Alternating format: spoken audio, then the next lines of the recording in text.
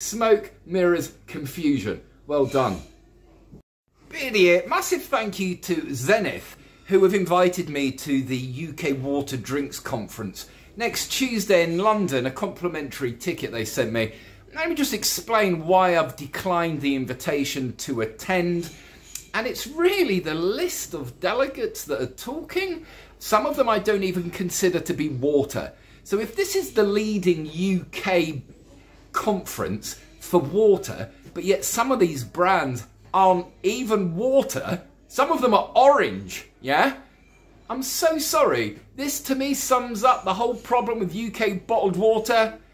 Smoke and mirrors, confusion, and I will not attend anything that doesn't involve the premium of the category, natural mineral and spring water. But if you're going to be mixing up the category with trash Frankenstein fiddled with orange water, then I'm not interested, because it's an absolute joke. So that's the reason I won't be attending the conference. Thanks for the invite, but it sums up bottled water in the UK for me.